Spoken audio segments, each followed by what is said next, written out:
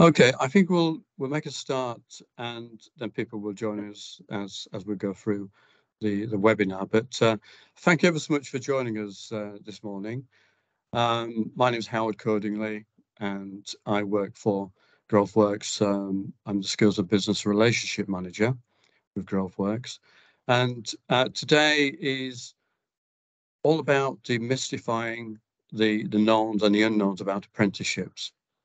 There's so many employers and individuals out there who simply just have no idea about how apprenticeships work. Um, and we're hoping today to try and break down those barriers and make it a bit more easy to understand for employers and for individuals who want to do an apprenticeship. Now, before we go any further, I'd just like to say that the presentation is being recorded, and we're quite happy to share the slides after the webinar with anybody that would like more information about the slides as well. Could I ask also if you have your mics on, if you could put your mics to off mode just while the presentation is taking place, and at the end of the presentation, when the guests presenters have done the presentations, then we'll open the floor up to any questions and answers. If there's any questions where we can't find the answers today, hopefully there won't be, but if there is, then we will go away and we'll try and get those answers for you, and we'll come back to you with the answers that you require. But thank you very much for joining us today. I know you've got busy lives, and it's very good of you to give up this hour of your time. But hopefully, at the end of this hour, you'll have a bit more knowledge about apprenticeships and how they can benefit you and your business. Next slide, please. So, who are we? Well, GrowthWorks, we're based in Peterborough. We're contracted to support businesses, individuals, business startups across the whole of the Cambridge and Peterborough Combined Authority. We're a brokerage service, and I like to say to employers and individuals, we are the people who join the dots together and introduce businesses to training providers and individuals to our inward investment team who help businesses to apply for grants to get their business off the ground. We're an impartial service, and part of our ethos is that we want to be open to anybody who wants to grow their business or upskill their workforce. And we try and work also with local providers who work with people who are looking for employment through the job centres as well. So we're trying to reach out to the communities at every level. And I was in retail management once, and I like to think of this as a single shop window. It's a one-stop shop where anybody can drop in onto our website and get all of the information and advice that they require, regardless of whether they're an employer, a sole trader, or an individual looking for employment, because we do have our own free recruitment service as well on the website. Could I have the next slide, please? So, as I mentioned earlier, we like to link up employers with schools and colleges to showcase our careers and sectors. We have our enterprise coordinators who work for GrowthWorks, and they work in the local schools and colleges where they work with young people who are trying to get on the career ladder, whether it's apprenticeships or go to university. Our enterprise coordinators work with young people and local schools. So we've got a very large footprint across the region, and the work that they do is very valuable. Part of our service that they offer is they offer advice and guidance to young people about their important career choices, whether they are studying for next year or they've just left school and they're not too sure what to do. Our enterprise coordinators will give them advice, and we'll also link up young people with our employer network that we work with, because we do try to make sure we're working with employers who are recruiting, and we try and encourage employers to recruit young people who are just on the first step of the ladder to their career. We have a range of events taking place throughout Cambridgeshire. We work very closely with Form the Future, who are based in Cambridge, and they work with lots of schools across the region and the universities and the colleges. So we have got a strong network of links with schools and colleges. And the next slide, please. So who are we? Well, we like to get more people involved in training and development. So we like to feel that the services that we offer to businesses, to communities, will have an impact on individuals and the communities where they live and work. As you can see on there, I won't read every section on there, but you can see the key word there is really that we're trying to help employers to fill their vacancies, to upskill their workforce, and to also recruit young people onto apprenticeships. But apprenticeships are not just for young people, and that's what today's webinar is about today, because we also want to let those employers who are on the call to know that we can upskill your existing workforce. I'm going to give you my age. I'm 68. I worked for Cambridge Regional College, and in 2014, I did an apprenticeship, and that goes to show that you can do an apprenticeship at any age. So if people come to me and say, I'm too old to do an apprenticeship, well, they have a tough argument with myself, because I will just say that age isn't a problem. So we're trying to break down the myth about apprenticeships that 16 to 18-year-olds or 16 to 24-year-olds who go to college is what an apprenticeship is about, but it's not. It's totally different. You can do apprenticeships now up to postgraduate level, degree level. So, but as you can see there, we're working with young people who are inspired and work ready. We want to engage with more young people as well, of course, to help them to find a career path, whether it's apprenticeships or going to university. As I said, we're running partial service. Could I have the next slide, please?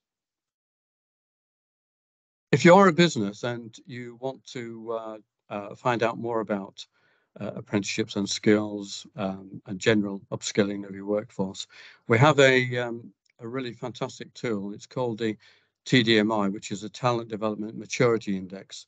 Sounds quite grand, actually, but we call it as TDMI. It's really good. It's a very good online diagnostic tool that your organisation can use to identify where there are gaps in your training, your people data, HR resources, and it takes 50 minutes to complete this training needs analysis. But I did it myself, and I did it in 10 minutes, so it's quite quick. But it will give you an outcome at the end of the analysis of where your company stands with regard to your HR functions, your training and development, your people data, recruitment, performance management, and resilience as well.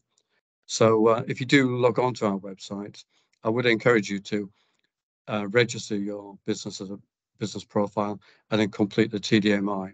And then we will then reach out to you, myself or my colleagues, reach out to you then to go through the TDMI in a bit more detail and put together an action plan for you where we feel your business needs some support. Could I have the next slide, please? So there, it's just really breaking down what I just said, really. It's a HR function, what the structure and focus of your HR function is, how strategic or transactional are they in their focus. Training, what purpose does training serve? Is it linked to appraisals, company strategy, or just compliance? Performance management, nobody likes call it performing teams, but is your organization simply addressing poor performance, or is it actively promoting excellent performance? Recruitment, do your methods of recruitment vary? Are you stuck using old methods? How do you attract the talent that you need? And the people data, how do you collect and use information about your team? Is this for monitoring or for action? And to what extent does people data influence your longer term company strategy, whether it's the next 2 to 3 years or the next 10 years? And resilience, do you have business continuity in place, or are you at risk of losing critical skills? Very often, when I speak to employers, they've got very good retention rate. They've got a thriving workforce, the business is doing well. But unfortunately, some employers don't think ahead and they don't think about the next 5 years or the next 10 years, about when their aging workforce starts to retire. They need to be thinking about bringing in new blood to train up and to progress into the roles when your existing workforce retire or change careers. So we look at this as part of the TDMI um, um, analysis that we do with you. The next slide, please. Now, apprenticeships, the benefits of apprenticeships. 96% of employers with apprentices have experienced at least one benefit from taking on an apprentice, and most can count at least 8 benefits. And there are people on the call today who will probably confirm this as well. Upskill existing employees through apprenticeships equals a highly skilled workforce. If you've got a highly skilled workforce, you have got a competitive workforce, and that gives your business a competitive edge against your competitors. So very important to keep your workforce truly upskilled and looking longer term as part of their learning and development plans. As I just mentioned, apprenticeships can form part of an employer succession planning, and apprenticeships not only bring essential skills to your business, but training your existing staff through the levy is also brilliant for retention. I look after the levy for Cambridgeshire for any apprenticeships that are taking place under the combined authority. So if employers want to tap into the apprenticeship levy, and there's a generous funding available for apprenticeships now, 95% funded, possibly 100% funded in some cases. And we have some employers who are willing to share their levy, which they're not using, with smaller employers. So we can help to facilitate that and introduce you to employers who are willing to share their levy with any other business. And it's very simple to apply for the levy. It's a very streamlined process, and takes a matter of a couple of weeks to do this. And then also, very often staff who are doing apprenticeships or doing any other form of training increases job satisfaction, because they like to feel that they're wanted, that their skills are being invested in, and it motivates the workforce. And you will then find, obviously, that you'll have a more productive workforce who are very satisfied in their jobs. And the next slide, please. Some of the key takeaways really is apprenticeships do fill the skill gaps that your business has, and our TDMI, which I mentioned earlier, would outline where the skill gaps are. And again, that's going to give your business a competitive edge. Improving retention by upskilling your existing workforce, by also enrolling young people onto apprenticeships as part of your succession planning. We do work with a number of local colleges and local training providers. So we've got a range of expert training providers who can offer a really good range of apprenticeships. There's over 600 apprenticeship standards across the UK that are available to any businesses across every sector. Also creating talent for the future by investing in today's apprenticeship opportunities. That's another benefit of turning to apprenticeships for your business. And grants are available if you employ 16 to 18-year-olds onto a recognised apprenticeship. So if you employ a person in this age group, 16 to 18, your business will be entitled to full funding for the apprenticeship, but they'll also attract a £1,000 grant that can be paid in 2 instalments, which is £500 after the first 90 days, and then the other £500 once we've completed 365 days on the apprenticeship. And that funding can be used towards their travel costs, uniform, other related costs to help them to complete their apprenticeship. Also, employers can get the employer's national insurance contribution waived whilst they have an apprenticeship age 16 to 24. A lot of employers don't realise this. Very easy to set up. The HMRC have a link where you can go onto there, and your finance team or your accountant or your payroll departments should be able to help you to access this. Whilst they're on the apprenticeship and they're in that age group, the employer's secondary national insurance is waived. And that can save you a few £100s each year. And I said to my employers I work with, well, this money you're getting back or you're saving, why not offer that to your apprentice as incentives for them to complete their apprenticeship at certain milestones during the course of the year? So you're incentivizing your apprentice, but you're also giving them something back as well, and it's helping you to develop a very good apprentice that's going to benefit your business. So longer term, it's a good investment for yourself. And the next slide, please. Right, I'm going to test to make sure you're all alive and awake. So I'm going to ask you a question now. And between August 22 and April 23, how many apprenticeship starts were there? Now, I'd like you to, has anybody got any idea? Would you like to take a guess? You can unmute your mics now and just have a guess, or pop it into the chat if you don't want to speak up. And so was it 140,908, 305,687, 275,630? Oh, so George just said 140. Have we got any more offers? Any more ups or downs? Richard? I would say 275, Howard. 5, and I think Kerry says 275. Anna Stevens 305. 275. 275. Right. Could we have the next slide, please, to find? Oh, 275 again. Can we have the next slide to find out what the true figure is? Wow. So those of you who got 275, then you're spot on there. So that's really surprising. Has it surprised anybody? Anybody like to comment on that?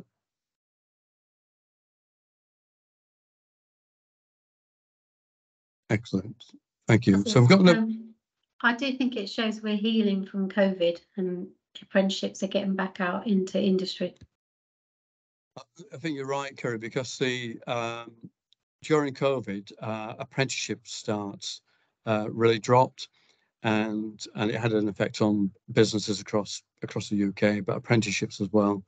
And it was slow to return from COVID, and that's a really good point, Kerry, because it shows that we are recovering from COVID, and that the employers are, and my diary now is getting busier and busier because employers are realising the benefits of apprenticeships, and your college, your starts are obviously increasing as well, aren't they, at CRC, Kerry?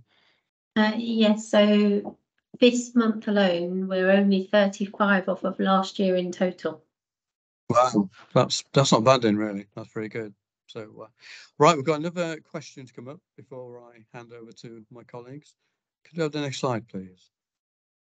What percentage of under 19s are accounted for those apprenticeship starts? So, is it 63% for under 19, 24%, or 78%? This is a really good one. Nearly caught me out. George, 63. Okay. Kerry, 63. Okay. I actually got this one right when I was given this question a couple of weeks ago. I'm not showing off, by the way, but Hannah Stevens, 63. Dennis, 24. Any more offers, folks? Okay, we'll go to the next slide then. And I actually got this right. I was quite shocked, really, but I had a feeling it would be that. But so that's quite. What do people feel about this? Do you feel? Because some of you said 63, 78. Are you quite surprised? Any comments on that? We've got one hand up. Oh, sorry, I didn't put my hand up. No, you're okay. Don't worry. I think it probably it would suggest that perhaps the higher level apprenticeships for existing members of staff are quite prevalent within organisations, as well as those more entry level positions. Yeah, that's a good point actually. And Hannah, I think you put your hand up, didn't you? Yeah, thanks, Howard. I think it also demonstrates that people are starting apprenticeships all through their careers, similar to the last contributor, and that young people, i.e. those under 19, are perhaps looking at a wide variety of career options available to them. So university, apprenticeships and other things as well. Yeah, it's a good point actually. And I think that with I won't drag on too much because I know time's going now, but that figure, I did think it would be 24% because, like you said, there are other options that younger people are looking at. But I think it's really encouraging that the over 19s that percentage is growing, and there's a growing number of employed people who are taking up higher apprenticeships, level 4, 5 upwards as well. So which isn't a bad thing. That's a good thing. But we need to see more an increase in level 3s apprenticeships as well, because I think that's where there's a need to get more people onto level 3s. There's a few level 2 apprenticeships around still, but they tend to be level 3s now. But thank you ever so much for that. And I think, Dennis, you got that one right, didn't you? I think you said 24. So if I could give you a prize, I'll give you a prize, but I haven't got anything today. But well done anyway. Could we have the next slide, please? And now this is an interesting one. This is the last question. What is the percentage of time dedicated to off-the-job training for an apprentice? So every apprentice has to have a certain amount of time devoted to their apprenticeship. It doesn't mean they actually have to be taken off the job as such, but they have to devote so many hours per week towards their apprenticeship. So what was that? 20%, Megan. Okay. Well, what was Dennis's? Dennis just said again. Richard Stiddle, 20. Kerry, 20. Hannah Stevens, 20. Oh. Dennis, 40. Okay. Kathleen, 20. And in the chat, oh yes, we've got excellent. So for those who said 20%, you're spot on. So 20% of the time an apprentice should spend on their apprenticeship each week. It should be roughly around about 6 hours. They've revised it now, and it's about 6 hours a week. It doesn't mean they actually have to be taken off the job, but there could be a range of other tasks and duties that can count towards that 20% off the job, but it needs to be shown as evidence to show that they're working through that apprenticeship. But thank you ever so much for that. And it's good to see that most people went for the correct one on that, even though they were training providers, but they should know, shouldn't they, really? But thank you very much. Could I have the next slide, please? And that's my presentation over. So what I'm going to do now, I'm going to introduce you to George, who's the National Recruitment Manager for Paragon Skills, and he's going to explain to you about everything from recruitment of apprenticeships to the onboarding of apprentices and what Paragon Skills do. So I'll hand over to George now, but thanks everybody for your support so far. Thanks, Howard. Hi, everyone. As Howard mentioned, my name's George Marsh. I am the Apprentice Recruitment Manager at Paragon Skills. I'll tell you a bit about myself, first of all. So quite an interesting grounding in apprenticeship. So I previously worked for a different training provider. I was there for around 7 years. I actually started as an apprentice at that training provider. Before the levy came in, I did my sales level 2 NVQ, and then I did my business administration NVQ level 3. So it was interesting because I was really able to resonate with the people that I was speaking with. During my time with that training provider, I went from an apprentice to recruitment coordinator to a senior, then up to a team leader, sort of managing a team of recruiters, helping to get young people onto get their first step on the employment ladder.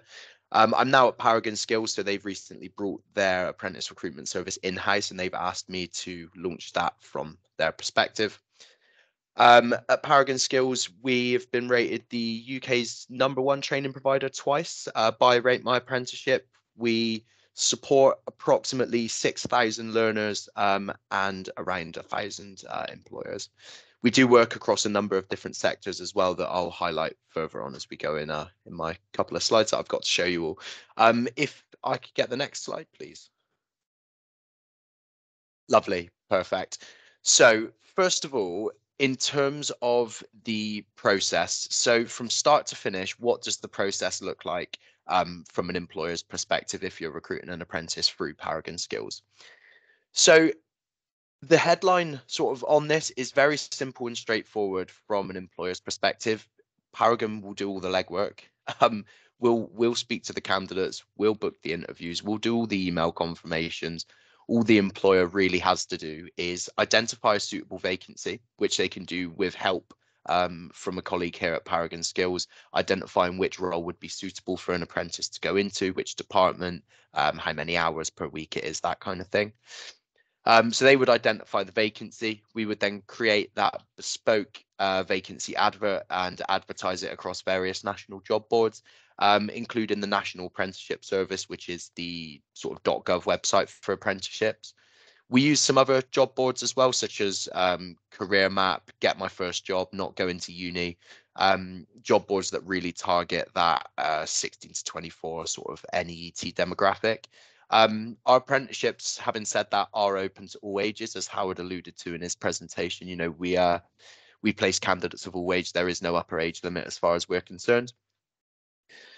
Let me just let Paul in.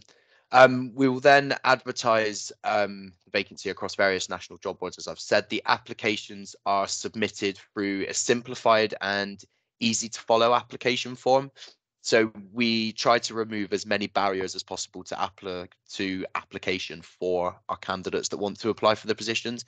They just need to put in their basic personal details and we'll do the rest. We'll give them a call and confirm all the things that we need to. When we contact the candidates, we will then assess their eligibility for the position, first of all, to make sure that they're able to obtain that funding, and then their suitability for the position as well. We don't frame it as a telephone interview. We frame it as a conversation. You know, it's a very sort of consultative process with the candidates that we work with. We want to make sure that, you know, they're aware of the commitment around the hours, around how are they going to be getting their public transport, etc. So making sure that it's right for them and then sort of digging into their motivations a little bit more for applying for the apprenticeship. We'll then book the interview with both parties and confirm via email. So that's where we do the legwork. We take all of that work away from the employer. The employer then needs to select the successful candidate from the interview process. And then what we'll do is enroll the successful applicant onto their apprenticeship after their employment start date. And that tends to be around 3 weeks after their employment start date. The reason why we do that is you know, we understand that some people that we recruit into apprenticeships, they may not have ever had a job before. So having to do all of their employer onboarding and having to do an apprenticeship sign up all at the same time whilst starting their first ever job can be, you know, it could be a little bit overwhelming. So we give them 3 weeks to settle into their role and make sure that they're enjoying it and that they're ready to sign on to the qualification before we ask them to make that commitment. Next slide, please. Cool. So in terms of the things that we suggest, so we've got our vacancy requirements and suggestions there. So a vacancy needs to be more than 30 hours per week. If it is less than 30 hours per week, that means that it essentially elongates the time that is taken for the apprenticeship standard to be completed. They need to be working a minimum of 30 hours a week. And we suggest 30 hours as well because, you know, put simply, the less hours you work, the less an apprentice is going to get paid. And, you know, we want to make sure that our vacancies are as competitive as possible in the sort of ever-changing candidate market. We get the hiring manager's contact details, it's a bit of a given. We make sure that we have full DAS permission so that we can advertise the vacancy to the National Apprenticeship Service. And we also have a service level agreement and a vacancy detail form that we ask our employers to fill out before we advertise the vacancy. The vacancy detail form for obvious reasons, because we want to know the job description and make that advert really bespoke for our employers. And the SLA just to confirm that they have everything in place to successfully recruit an apprentice. I'm not going to read all the time-bound commitments one by one, but the reason we have those time-bound commitments in there is because we understand that the candidate market moves incredibly quickly. For example, the ONS in spring 2022 announced that for the first time since their records began, there were more vacancies than there were job seekers, meaning that candidates have more choice than ever when they're applying for apprenticeships and or full-time positions. So we really want to make sure that if we do identify suitable candidates, we're able to move very quickly in terms of getting them interviewed, signed up, onboarded, and all that. In terms of our ways of working, we do not require CVs for level 2 and level 3 roles unless it's specifically requested by the employer. There isn't much about somebody who's fresh out of education that can't be said over the phone. And it also presents a bit of a GDPR risk in terms of using CVs. What I've listed there as well are all of the sectors that we currently deliver apprenticeships in and that we're able to offer our apprentice recruitment service in. And a lot of these sort of vary across level 2 and level 3 as well. So you've got accountancy, business admin, childcare, customer service, education and training, hair and beauty, health and social care, and the automotive industry there as well. Next slide, please. Cool. So this is a little bit more sort of about the definition of our process and why we follow each step. So vacancy confirmation with the hiring manager is important from our perspective so that we're able to really outline our process, as I mentioned previously, and sort of manage those expectations as well. You know, is a consultative service that we have here. You know, for example, if an employer is paying the national minimum wage, for example, or if they're perhaps in a more rural area, we will manage that expectation that it might be slightly less likely that we're able to get candidates for that position in the immediate short term. But there are a lot of steps that we can follow to make sure that we're driving that local engagement for that kind of vacancy. Candidate attraction. So vacancies are advertised across national job boards and local employment centres as well. Again, for those rural vacancies is something that we really find beneficial, having those contacts within the Department for Work and Pensions. We conduct the applicant screening call, as I mentioned, to determine eligibility, suitability, to discuss the apprenticeship and role information. We offer the sort of end-to-end experience as well. So, you know, we really want to make sure that each party, in terms of the candidate and the employers, are fully engaged in the process and they understand what is happening along every step of the way. So no one's ever left in the dark, left waiting for feedback or not sure what's going on. We want to make sure that the parties within the process know what's going on at all times. We do offer outcome support as well, so very important part of what we do. We will support the successful applicants in preparing for their first day of work and their apprenticeship sign-off. We work in childcare, so for example, DBS checks, so making sure that they're given over the relevant details for that DBS check, for example. We support unsuccessful candidates as well with careers, education, information, advice and guidance to really help to support them on their career journey. Every applicant that we come into contact with, you know, we really want to make sure that whatever their outcome, we're providing them with, you know, their sort of next step and what they can do moving forwards. Is a free recruitment service as well. Simple as, it's free. We don't charge for it. And we have the integrated and expedited hiring process with adaptable communications. And that point refers back to any internal things that the successful candidate will need to do before they start.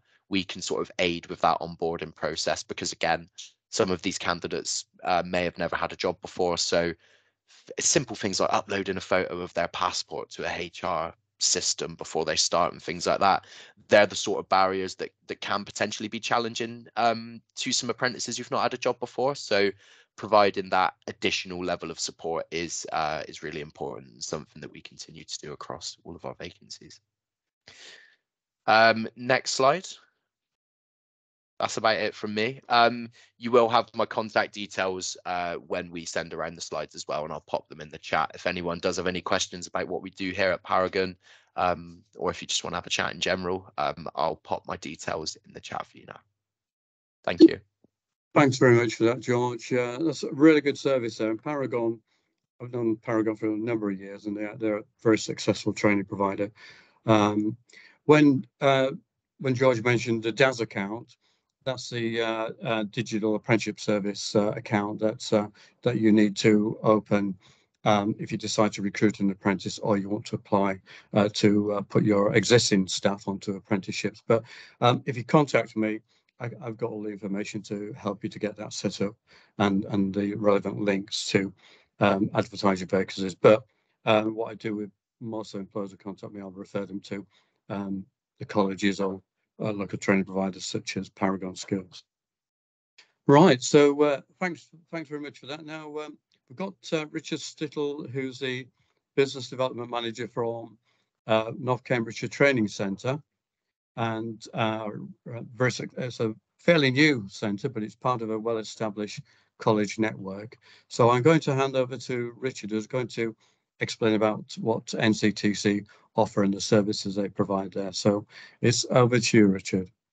Thanks, Howard. Yes, NCTC, exciting new training facility we have open in Chatteris in the Cambridgeshire area. Part of the Eastern Colleges group, same as West Suffolk College. And so we're able to now offer engineering, science, management courses in NCTC. It's really nice for us to have the shiny new facility open, and we've got an awful lot of inquiries coming, which is great. But coming along today, what Howard's asked me to come along for is, as the title of the webinar, Demystifying Apprenticeships, the same as a lot of other providers, I'm sure would agree with me, one of the biggest challenges we still face is getting the information out.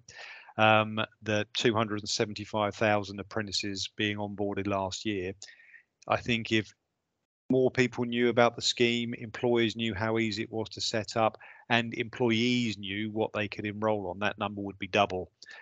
Every event that I seem to attend, whether it's a post-16 school event and the parents are then asking about apprenticeship, not realising they could come onto one, or employers not realising that they can really use their local training providers to do, as George said, all of the legwork.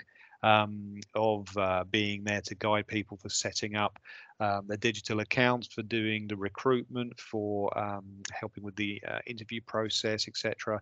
So I'm here today just in case there are any questions that come up from employers who may be on the webinar that we can help to answer. That's brilliant. Thanks very much for that, Richard. So the other question I was going to say, well, not question really, I was going to say to the employers who are on the call today is that we, as well as Paragon Skills and NCTC, we also have other training providers who have joined us this morning as guests as well. And at the end of today's webinar, we will be making contact details available to anybody really who wants to reach out to the local colleges or the local training providers.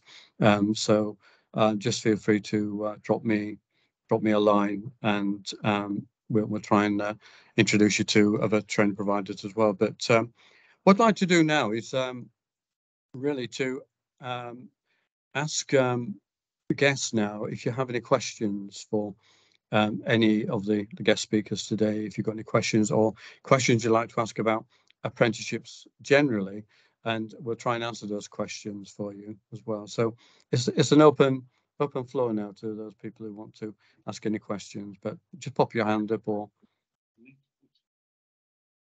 Hi, I've just sort of joined Shaz in this one. Hello, everybody.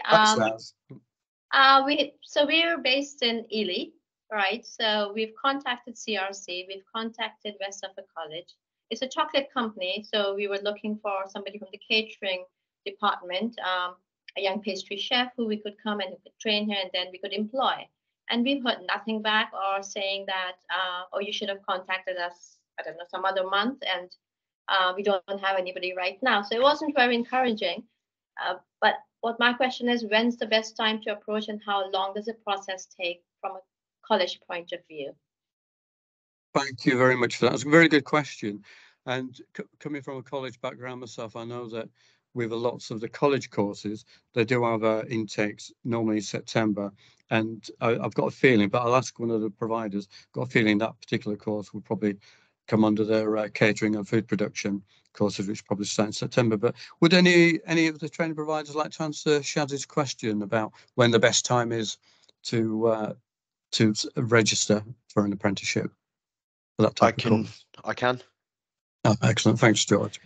Yeah, so I think probably why you've been advised that if you went to them quite recently is because during the school leaver period, where you're looking around sort of June, July, August, that's when you have people leaving secondary school, you have people leaving college. It's basically the end of the academic year. And what that means is that is when training providers, colleges see their biggest influx of applications for the vacancies that they advertise, as well as the courses as well. So that would perhaps be a reason why they would have suggested that you recruited a little bit earlier, probably, than you have done at the moment. Kerry is here from CRC. Kerry, do you ever take on intakes like in January, for example, if you do get any students drop out and then you do a secondary intake of students? I was going to say, with hospitality and catering, we tend to be roll on, roll off, so they can join at certain points of the year. But because you said the word pastry, I'm wondering if it's because that pathway might not be as popular and therefore that might not be running. But I'm more than happy for us to communicate afterwards so I can look into it for you. But I do think that we are building up the bakery and the pastry. But I'm not 100% sure to answer that question because I know it's not on the portfolio that we have at the moment. But happily support you after. But yes, Howard, that area is roll on, roll off. Oh, that, and also, Shaz, I just realised I'm working with a bakery in Cottenham, and we're arranging an apprenticeship for them, but for their trainee bakers. So they have links with a national food and drinks training provider. So I might actually introduce you to the lady from the national training provider that works with the food and drink. So there may be something that they can offer as a rolling on off program. But I'll introduce you obviously to Kerry as well, because there is help out there for you. But sometimes it's unfortunate. Sometimes it can be the timings as well. Because I've got another employer looking for plumbing, but they've just timed it wrongly, really, because the plumbing, Richard probably back up on this, start recruiting for plumbing apprenticeships early part of the year, don't you, really, for those types? So. Yeah, absolutely. Sometimes from April onwards. So by the time we get to the start of the new academic year, the groups are already full. We still have people approaching now, looking to bring construction apprentices on now, but unfortunately, a lot of our groups are full. So we're working on a waiting list or looking at January starts for new groups. Well, there's some support there for you, Shaz, so we'll reach out to you afterwards. And Paul, nice to see you here, Paul. Paul's here from Anglia Ruskin University. So did you have a question, Paul? Or yeah, in a way, it was a comment on that as well. I know we don't offer any of that sort of particular range of courses. A number of the providers will look at September, January, and with us, we also have a few programs that start in May. What I would say to all employers is there's no harm, and we always say this to employers who come a little bit late for some of our start dates. There's no harm in employing someone early because they get experience of you as an employer. You get an experience of them as an apprentice, and whether you want to take them forward on the training program. So, for example, we've had employers who hired people 6 months in advance because it just gives them that period to understand whether it's a good relationship that they've got and they want to take them on the training program. So it's just I guess additional advice that don't worry if you've missed a cohort. Depending on the opportunity, it can be very useful for that individual to get experience with you as an employer ahead of starting their apprenticeship training. That's brilliant. Thanks for that, Paul. I think Kerry's got a hand up. Yeah, hi, Kerry. Hi, Paul. I think that's really, really good advice. And what I would say to employers, if you did do that, just check on your minimum wage, because the apprenticeship wage is different to the minimum wage, and you would have to start them on that and then move them to the apprenticeship wage. But I do think that is a very good idea. Definitely, and it's making sure that the young person you've employed is ideal for your company, and vice versa, to make sure that they've chosen the right career path. Because that, very often, I think George, you mentioned you don't start your apprenticeships for about 3 weeks until the apprentices start. It gives them that settling in time, doesn't it? So, yeah, really good advice, that, Paul. Thank you for that. Well, hopefully that's helped you, Shaz. Unless you've got another, I think your colleague may. Yeah, he's got another one. Yes. Sorry. So wages wise, I think it's very clear how does young people out of college, straight out of college work. But what about people who are, just like Howard explained, that it could be for any age.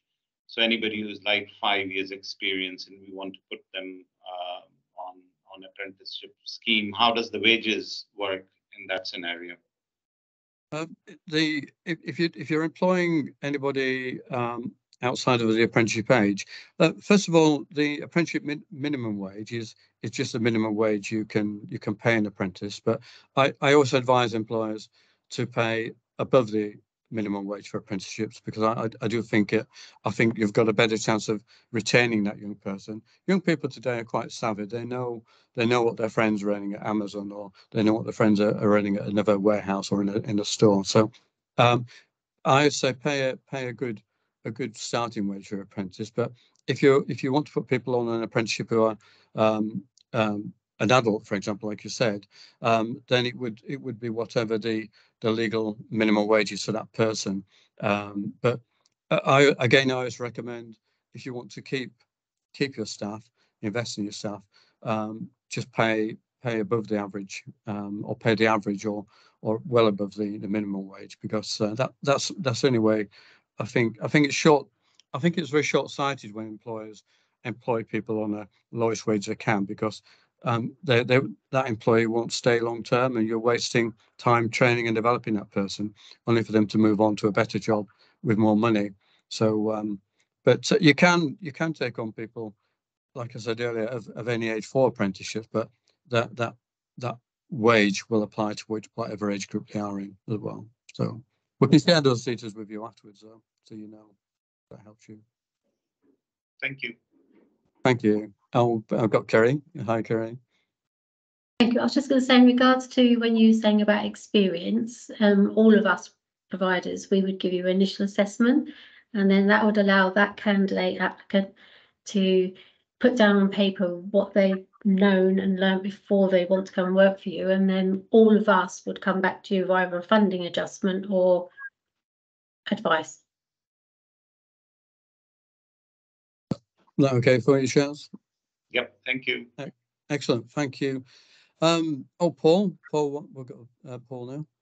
Yeah, I was just going to add as well that all of the training providers can offer advice on salaries as well, because we understand from the recruitment process what works, what doesn't, whether you'll struggle at certain salary levels or not. So we're all more than happy to offer advice on where you should be pitching your sort of salary levels for different roles.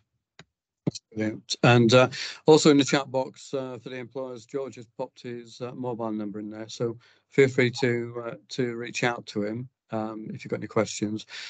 Any more employers who would like to ask a question? Doesn't matter how silly it might sound, or we're here today to try and help you to answer some of your questions. But Caitlin, how have you found the event today?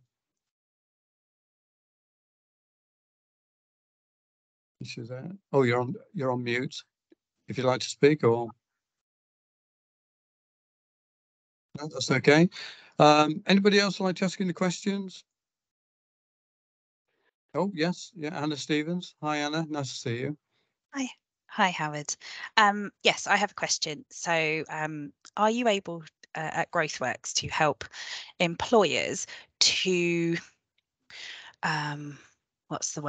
to grow the awareness of apprenticeships and the routes that are available internally? So this webinar is brilliant, but I'm wondering how I translate that to conversations with managers and leadership team and individuals within the council that I work for.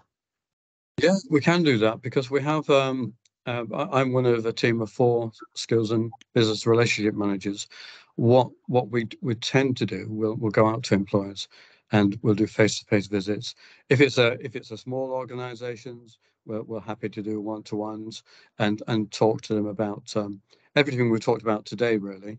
But if it's a large organisation such as yourselves, we'll go in and we'll talk to.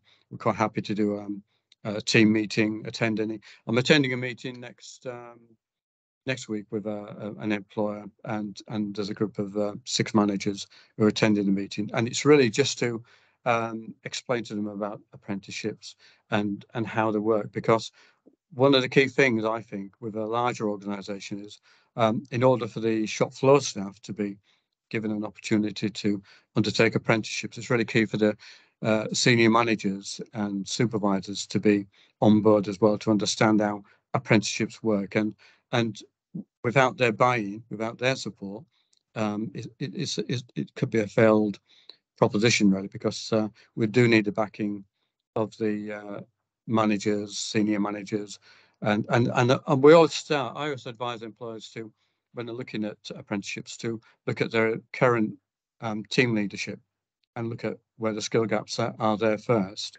and to then take on, put them onto a relevant management qualification, and then if it becomes they can undertake that qualification, we can also then take on some staff who report to them, and they can use those apprentices as part of their own training and development. So it's really much about communication and just spreading the word about apprenticeships, and often I think Anne Waller's on the call actually from Fenland District Council, and I was speaking to Anne a few weeks ago, and we said if we go out to see employers, we're quite happy to go out together, so that Anne can talk about the local district council and what their plans are.